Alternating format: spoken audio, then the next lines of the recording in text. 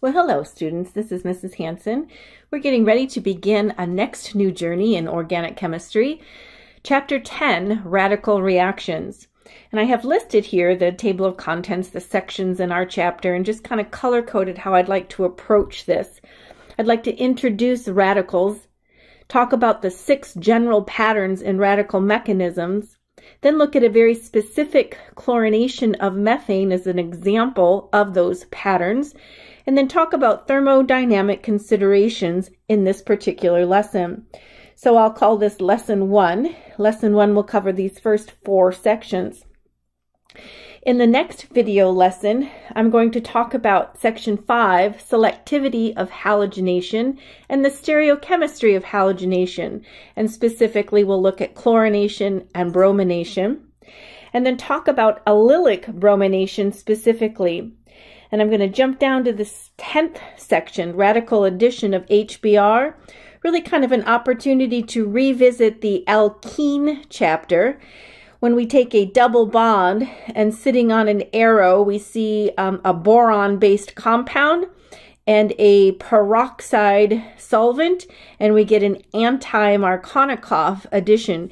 We'll just look at that mechanism more in detail. There's no new chemistry there, but it's more just explanation about a previous mechanism as a radical mechanism of why it adds to the end of the chain instead of to the most substituted. And what I have in red then is what I'm saying are assigned reading sections. 8, 9, and 11, respectively, will be from your own reading and not part of the formal lecture. So with that, let's go ahead and begin looking at our first section called radicals. And in this section, we get an opportunity to just define and get a good feel of what a radical is in comparison to an anion or a cation from ionic additions. So we learned when we first met each other in this course that we can form either a heterolytic bond cleavage and a homolytic bond cleavage. Now let's remember that this is a single covalent bond, which means it's a shared pair of electrons. In a heterolytic bond cleavage, hetero, these electrons involved in the single bond are going to be taken by one of the elements, one of those atoms in the single bond, leaving the other without any. And just to kind of emphasize, both electrons ended up on element Y. With the gain of an electron, it carries a negative charge, and we know that to be an anion, a negative ion. And over here, we can see that the element X involved in this single bond has no electrons. Therefore, it is known as a cation, a positive ion. Notice that I'm using a double-headed arrow. Each tip of the arrow you can think of as carrying an electron with. So when 2 electrons are moved, we use a double-barbed arrow. Let's compare this now to what's happening in this new chapter called homolytic bond cleavage. Again, I'm going to go to a color-coded system, a shared pair of electrons in a single bond. When this bond breaks, which is what cleavage means, you're cleaving the bond, separating or breaking it, 1 electron goes with element X and 1 electron goes to element Y. Now notice the single barbed arrow. This is commonly called a fish hook arrow. And just keep in mind that it only has a place to carry 1 electron with it. So a fish hook arrow is used to move 1 electron, where we have a double barbed arrow to move 2 electrons. Element X and element Y ended with an electron, a lone unpaired electron. Now let's emphasize that these are not ions. They do not have charges. They're not positive or negative cations or anions as we saw with a heterolytic bond cleavage. Instead, we now refer to these as radicals. A lone unpaired electron on element X and Y. So we can see that the bond is broken in 2 different ways. Heterolytic. Heterolytic means both electrons go in the same direction. or a homolytic bond cleavage in which the electrons split up and one goes in each direction. These free radicals form in a homolytic bond cleavage. The shared pair of electrons are split. One goes to the first element, the second to the other element. These are not ions. They are not charged. Rather, they are known as radicals. And what makes a radical is having an unpaired electron. So one lone electron is another way to say that same thing. And again, I'm emphasizing in this section how we use a double barbed arrow to show 2 electrons. Notice there's a position to carry 2 electrons, one on each side of that barbed head. And over here with a fish hook, there's only an arrowhead to move just 1 electron. So a radical forms through a homolytic bond cleavage. In order to understand the structure and geometry of a radical, let's quickly review the carbocation and carboanion hybridization. So here we have a cation. Now the cation is a positively charged 3 bonded. So instead of the normal 4 bonds, it only has 3 bonds. And therefore, you can see this completely empty orbital. The sp2 hybridization is trigonal planar. And this means that we can have an attack from the top or the bottom, having retention or inversion of configuration. Based on the fact that we have this empty orbital, this flat planar structure, we can have an attack on the top or bottom.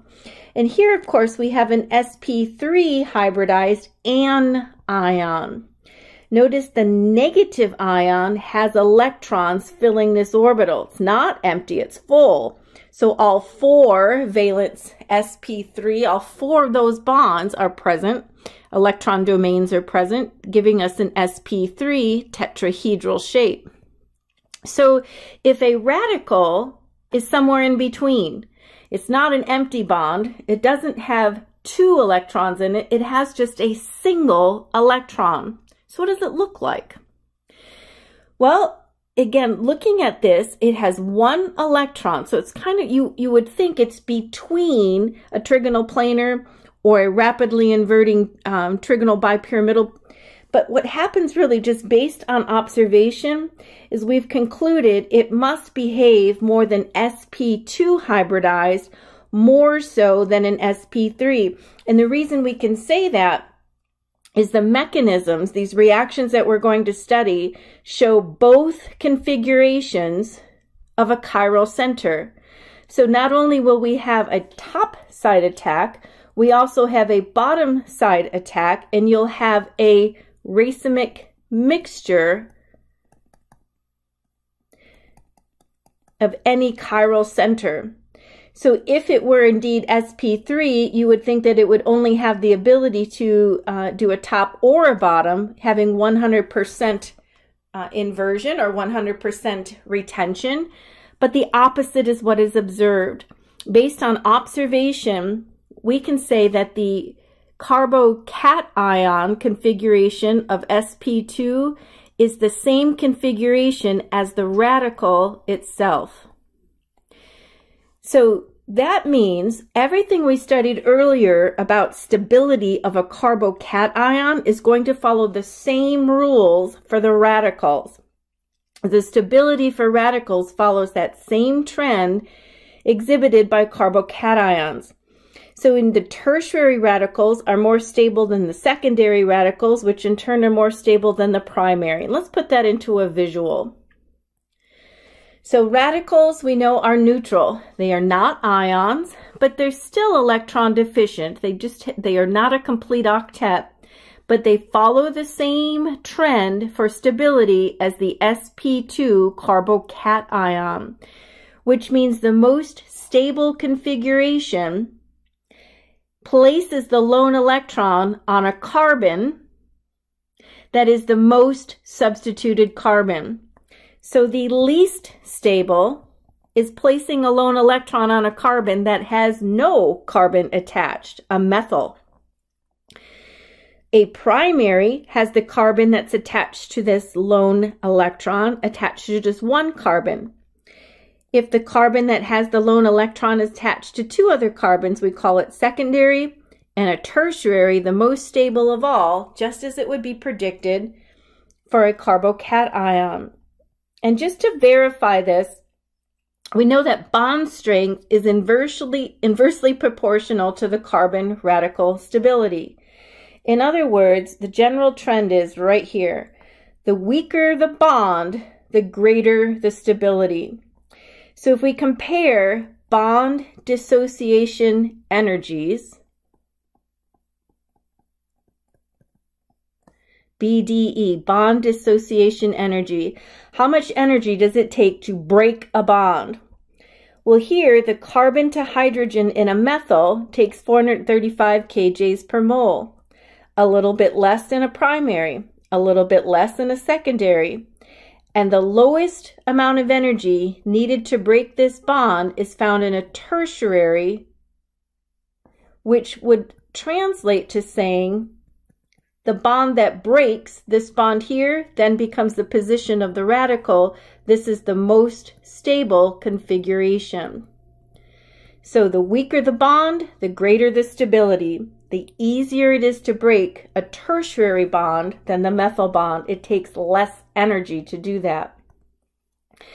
And so we can just think about that a little bit and practice some of like homework questions. This is taken from 10.1, a conceptual checkpoint. So you'll see this on your homework. It just simply asks us to rank the following radicals in order of stability. And I'd encourage you to pause the video and think this out. And then when ready, come back and let's compare. So in your notes at this point, you've drawn out the three structures for letter A. You've drawn out the three structures for letter B. Draw them onto your paper. And then tell yourself, what type of structures do we have? For instance, this carbon attached to the lone electron is attached to just one other carbon. We called that primary. This carbon with the lone electron is attached to three other carbons. Therefore, we know it to be a tertiary. And here we can see that this is a secondary. We understand that the most stable arrangement is the easiest bond to break. And that bond that would be broken would come from the CH bond located in this particular tertiary position. So this would be the most stable, whereas the primary would be the least stable configuration. And this skill goes on to do the same thing here. You have a secondary position, tertiary position, and a primary position. Knowing that the least stable has the carbon with the lone electron attached to the fewest number of carbon. And the most stable configuration would have the lone electron attached to a carbon that's attached to the most carbon. And we'll see quite a few of those type of questions as we proceed through the chapter. So radicals, like carbocations, are also stabilized by resonance. And this is because they can delocalize the bond. We're going to practice delocalization of resonance using the fishhook arrows, and they're used to present all the possible resonance forms. Now I'm going to introduce a vocabulary word that I want you to know is very important, the allylic position. These two carbons are involved in a double bond. The allylic position is one carbon adjacent to a double bond. If you see a lone electron on a carbon that's next door to a double bond, this has the ability to be resonance stabilized. Let's take a look at how that happens using fishhook arrows. If I just redraw this, I can emphasize just by using some colors. Let's say that these two electrons are blue, and I'm going to make this radical, this lone electron, red, just so we can see where they end. Now, a resonance stable electron says this electron that is a lone will come to the center, as will one of the two electrons in the pi bond. Now notice I have to start the arrow on the bond and bring it to the center. What we've just formed is a pi bond made of one that was originally red and the other that was originally blue. We need one more arrow, and that's to take this electron and make it become the radical lone electron at the end of the carbon chain. We used 3 fishhook arrows to draw the resonance structure, that's plural, of the allylic position. When the lone electron is next to a pi bond, it is resonance stabilized. Not only can we look at allylic resonance stabilized, we can also expand this into a discussion of a benzylic radical. Remember, the more double bonds in the allylic position, the more delocalized, it means the more structures we can draw over more and more carbons. So let's take a peek at a benzylic radical. I'm going to redraw with you just so we can talk through these pictures, and I encourage you to draw these on your paper as well. So here we have a benzene ring with a methyl and a radical at the end of the chain. Now remember, allylic means that this lone electron right here is next to a pi bond, which is right here. Let's color code these electrons just so we can see. We'll kind of make that one green and the two that are in the pi bond red. So the first fishhook moves this lone electron, one arrow there, to begin the next bond. This is going to become a pi bond. The red electron, remember, originated from the pi bond and bring it over so that these two electrons become a new bond. So right now we have a pi bond made of one green and one red electron. Now we still have this lone electron over here, and what we do, start at the pi bond and just deliver it to the carbon next door to the allylic position here, so it ends up here, and now there's the rest of those bonds. So that is our first structure. But notice again, we have another allylic position. Here this lone electron is adjacent to, in the allylic position, that double bond. So we repeat the process. This electron with a fishhook arrow and this electron with a fishhook arrow will go on to form a next double bond. This electron here goes to the allylic position with the fishhook, and now there's our next resonance structure. And that pattern will continue where this electron is now adjacent to this pi bond, and this pi bond will break apart and form yet a next structure. And by the time you're done moving all of those structures around, we ended up with 1, 2, 3, 4 unique structures, and this is back to the original picture.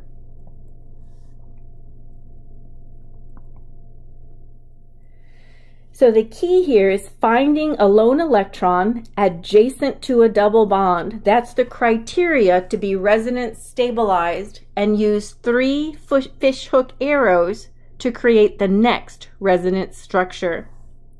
And just to remind ourselves that this is because the weakest bond is always the most stable configuration.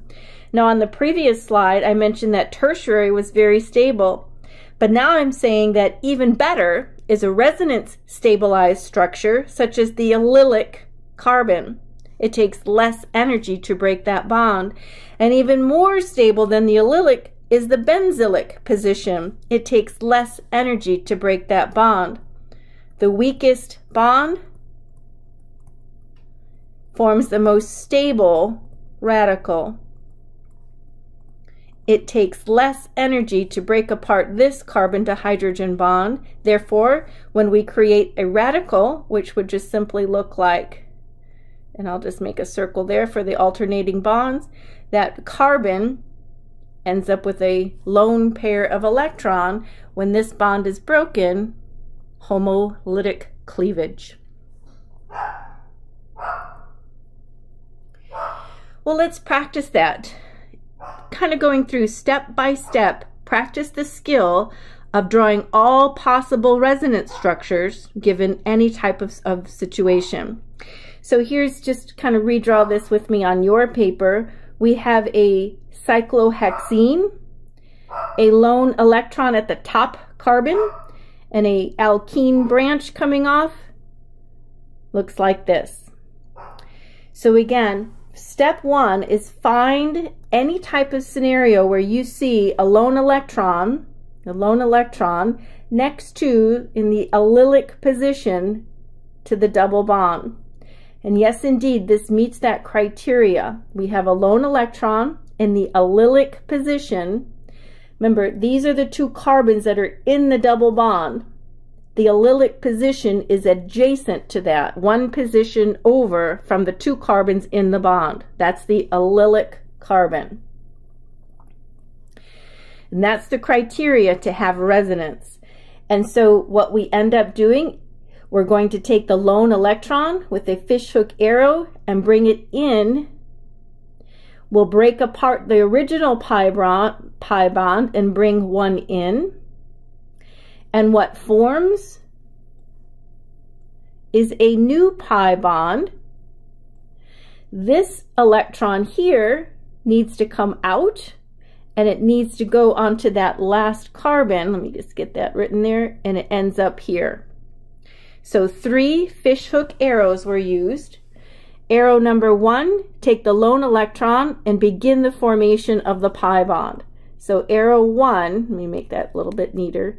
A fishhook, bringing it in.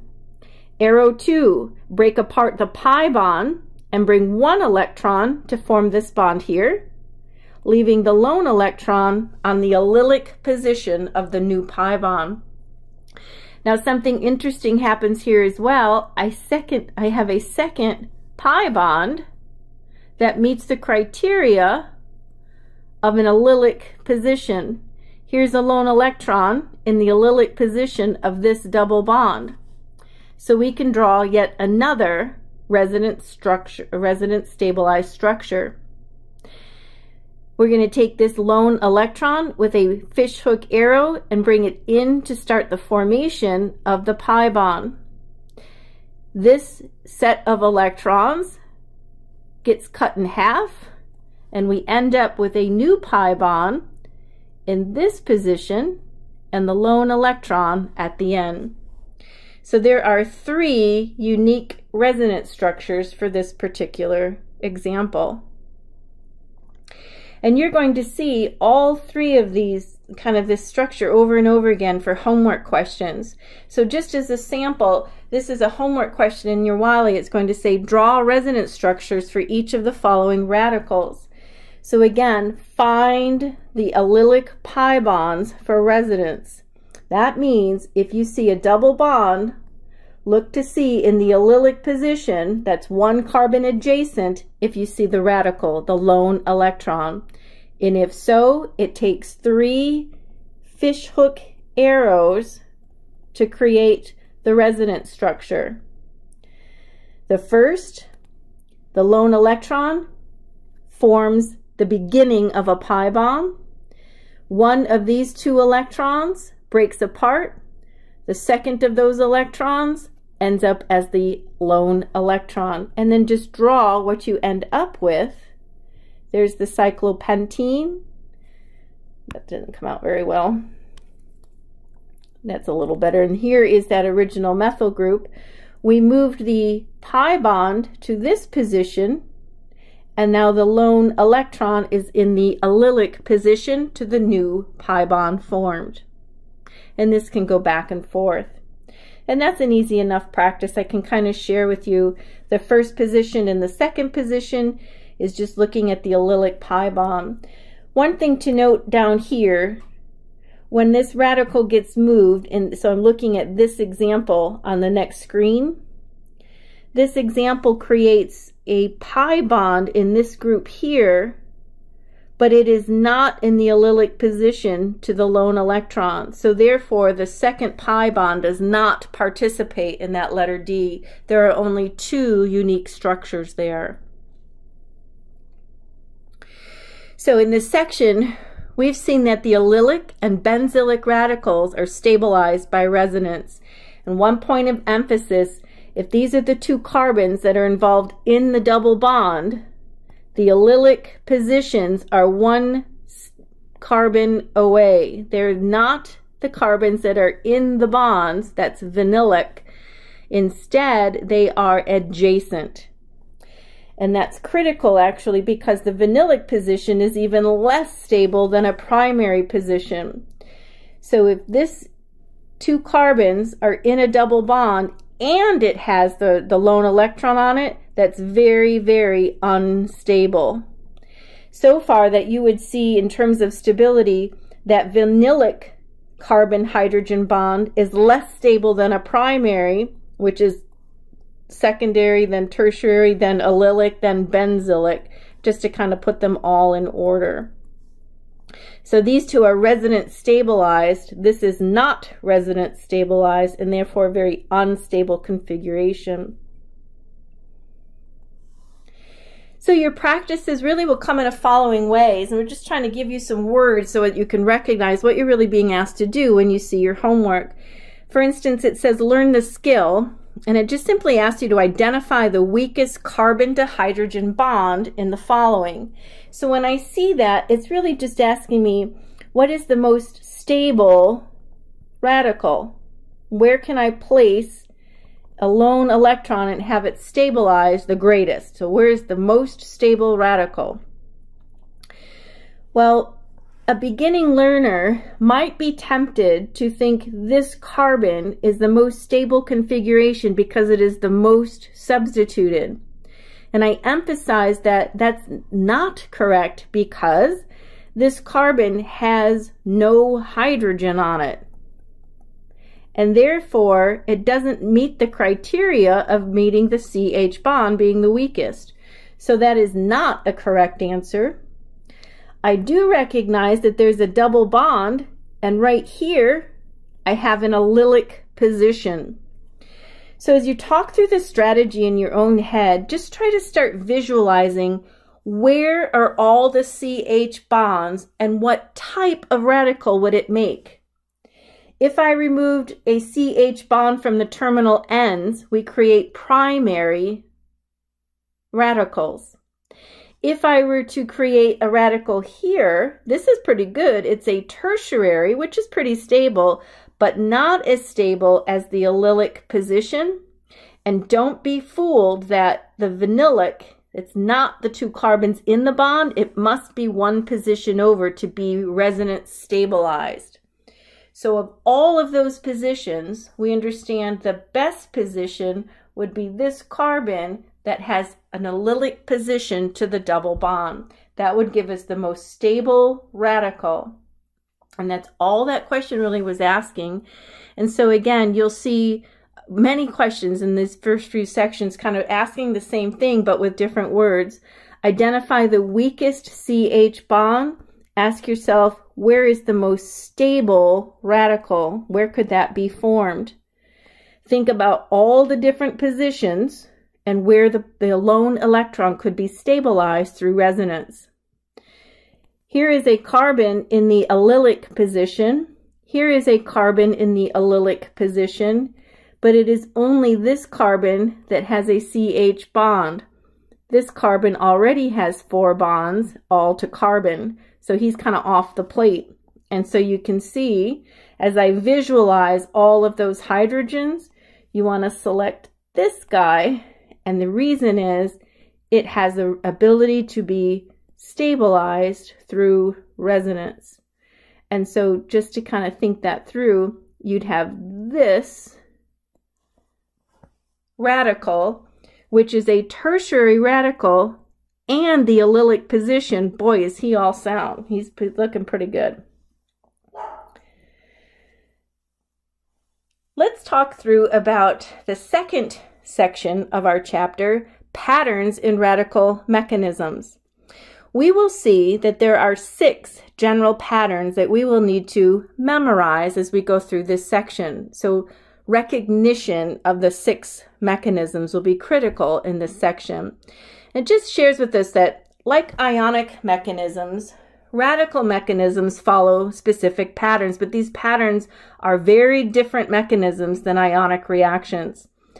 So for example, here we know that a carbocation in a secondary position could undergo a hydride shift or even a methyl shift to create a rearrangement, and a tertiary carbocation would form.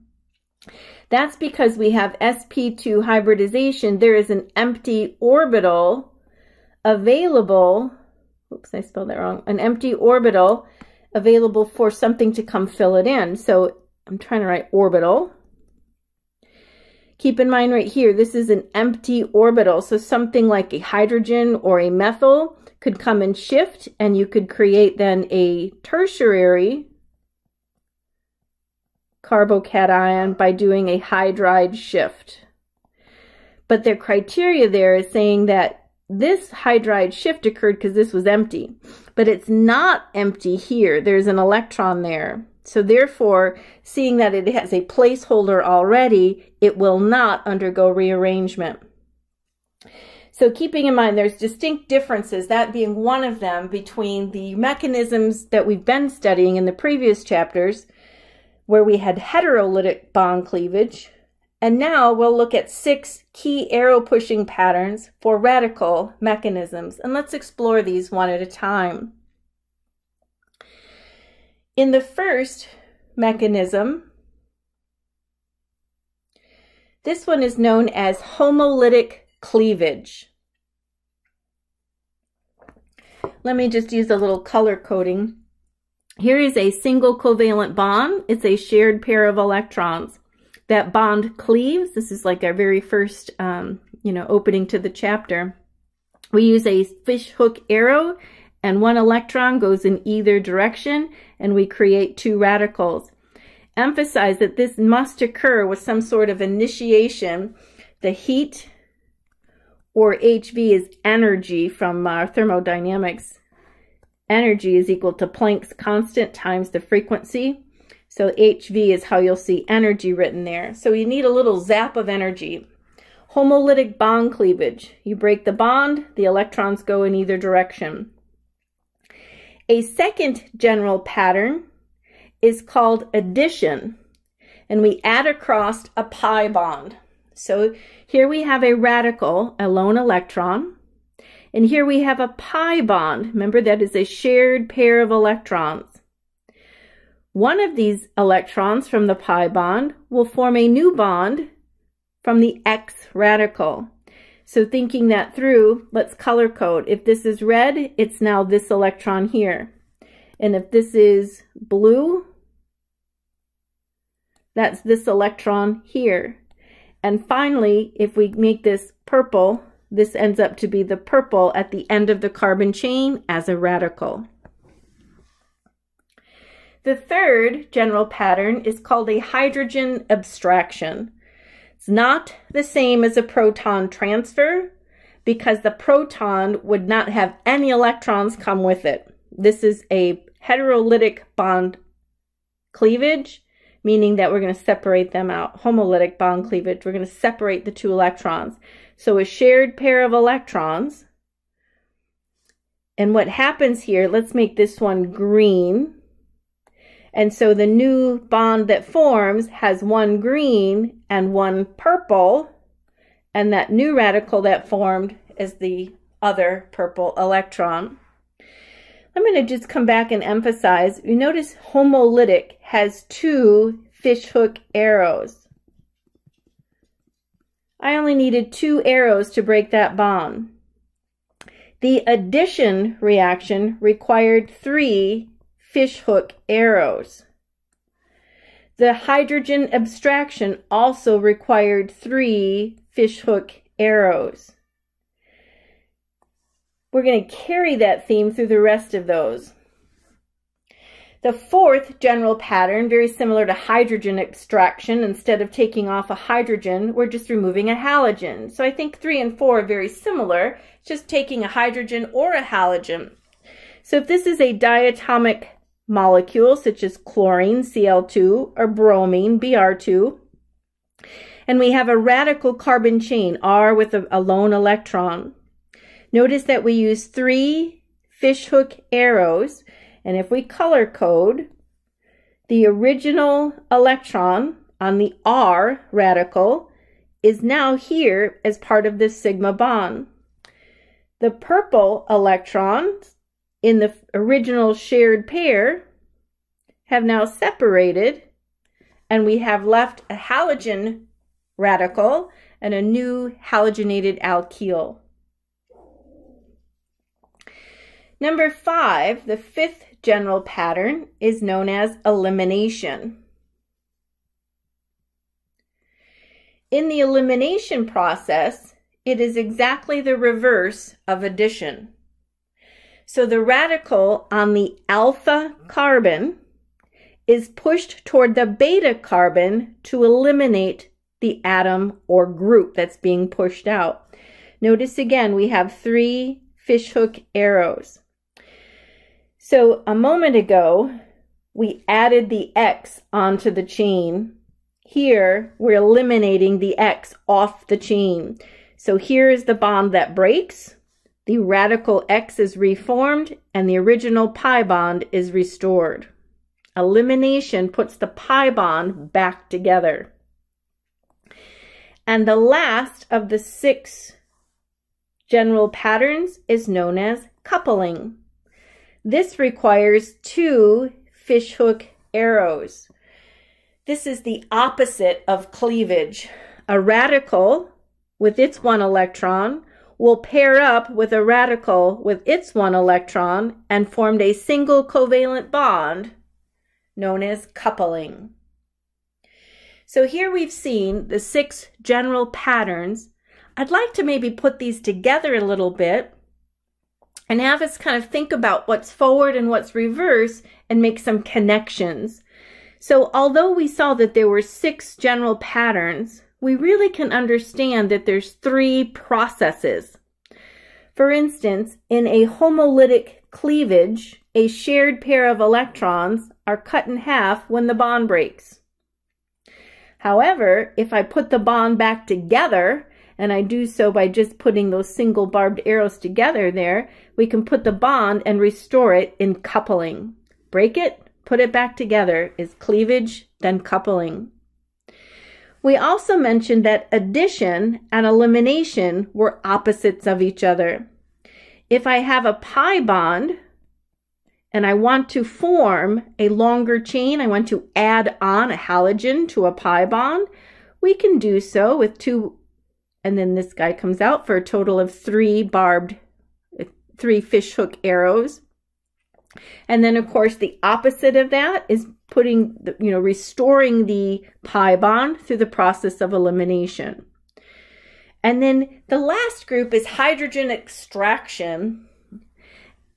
In other words, if I have a hydrogen attached to a carbon chain and I want to abstract the hydrogen, I can do so and add the hydrogen onto the halogen and leave the radical as the carbon. But the reverse order really is not opposite. It's just going the opposite. I mean, it's the same process. The radical can either be the carbon chain or the radical can be the halogen, and it's the same mechanism either way. So they're not opposites, but you can see that in this hydrogen, you can substitute the word halogen, and it's the same process. So here we have all 6 of those, and just as a reminder of how many fishhook arrows it takes. In a homolytic cleavage, a bond breaks. Each electron goes its separate ways. We have 2 arrows. In addition to the pi bond, we have 3 fishhook arrows, and we've lengthened from 2 pi to what we have here is the pi bond into 2 sigmas, adding on. Here in abstraction, this bond breaks and we form a new bond, leaving the radical on the carbon chain. That can happen as a halogen or a hydrogen. If the halogen bond breaks, same process. Elimination restores the pi bond, and coupling restores the single bond sigma. Let's practice. Let's draw all the appropriate fishhook arrows for the following radical process. So let's kind of get an idea.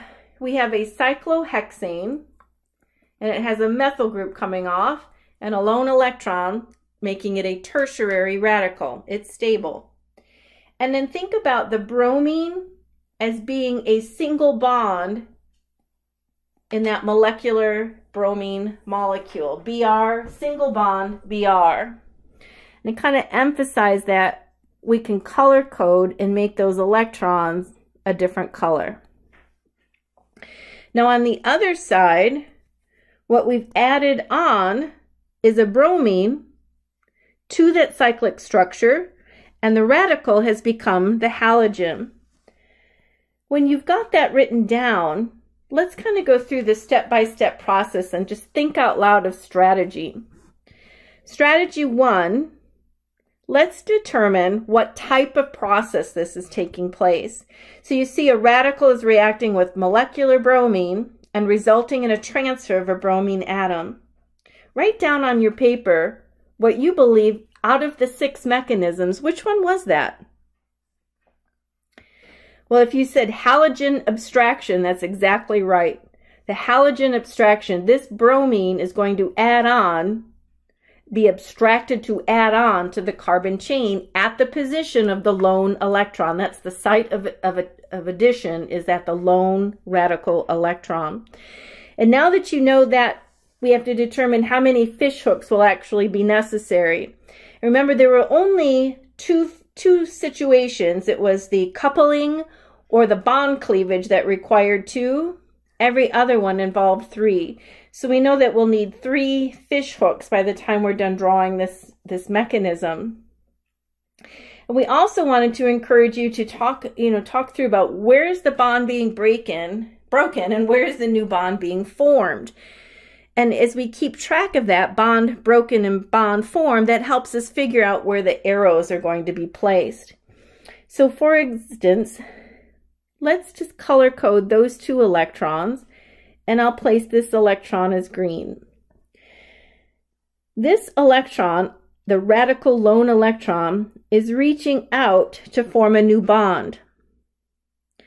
The bond here is reaching out, forming a new bond. So the first 2 fishhook arrows are forming a new sigma bond, a single bond, onto the cyclic structure. The original bond still has this electron, and we just need to show that collapsing onto the bromide. So there are your 3 barbed arrows.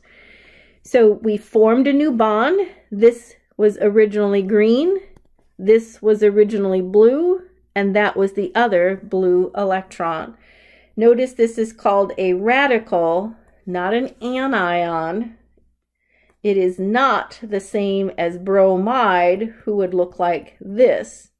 That's an anion.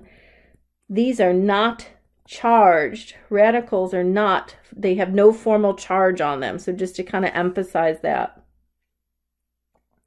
And really that's the pattern as we kind of go through these particular examples. You're just asked over and over to fill in the mechanism. You know, what's going on here? Envision all the bonds, and how do I turn the left side into the right side? So if I have a radical, this is a tertiary position, so it's very stabilized. I can see that the hydrogen is being abstracted and the new radical is left on the halogen, the bromine. So we would require 3 fish hooks to complete this mechanism. The first takes the lone electron and reaches out to form a single bond. Here is the shared pair of electrons in the HBr. The first is reaching out to form a bond. Those are both single head or fish hook arrows. And the last one just simply collapses that other electron onto the bromine. And we've identified all 3 fish hook arrows for that mechanism. And again, you can see the hydrogen abstraction requires 3 fish hooks. The 3 fish hooks have to show where the bonds are being broken, where the bonds are being formed, and just make sure you draw in the fish hook arrows. And I always like to color code so you can see where they started and where they ended. Multiple practices available for that skill in your homework. This might be a good place to pause. I know I promised all 4 sections, but I think I'll do 2 and 2 just to give myself a little break from talking. So I'm going to conclude the video here for sections 1 and 2. I'll do a next video of section 3 and 4 and a third video for section 5, 6, and 10. Come on back when ready.